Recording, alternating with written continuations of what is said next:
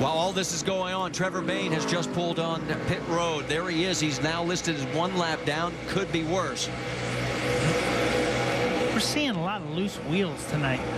Yeah, we're seeing some strange things, that's for sure. That took a long time, and it looked, well, a little confusion. Now they're going to go to the left side tires. Let's go to Shannon. Shannon? Well, moments ago, Trevor Bayne said that right rear was still really was not feeling good on the racetrack.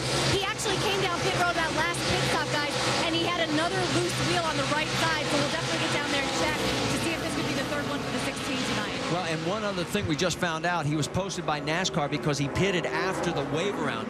And so he had to come back in again. Anyway, and now they're going to post him again, we're just being told. So his night is going south as he is 3 laps down. He's going to have to do another pass-through, according to what we've been told by NASCAR officials. So another rough night.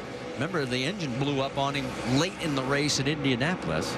Looks as though he's got a little redemption in mind here tonight. Oh, look out as he has a tire situation. Here comes Edwards right into it. They cross the line, and guess who wins the race? Stenhouse.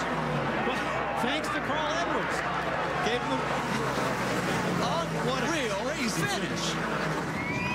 You're right, though. It looked like a tire from there. He did a good job of just keeping. He had smoke and oil, I guarantee you. He just couldn't miss him. All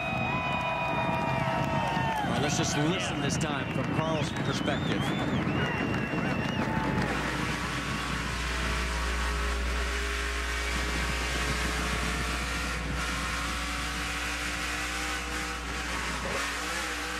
You could hear the rear tire spinning. And you couldn't see anything, and neither could Carl. No, and he couldn't steer.